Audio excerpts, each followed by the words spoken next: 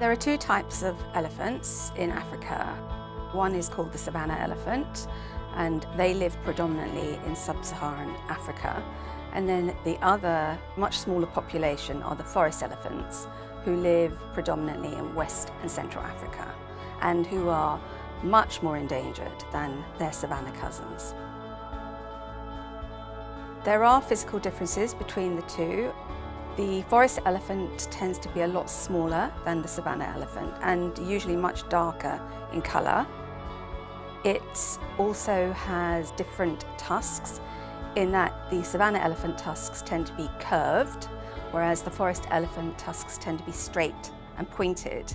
And the tusks of the forest elephant are highly prized within the ivory trade because they have much stronger properties than the savannah elephant ivory and have a pinkish tinge, and this is highly sought after, particularly by Japanese tradesmen. They make these very exquisite little Japanese ornaments. Netsuke is the traditional name for these things.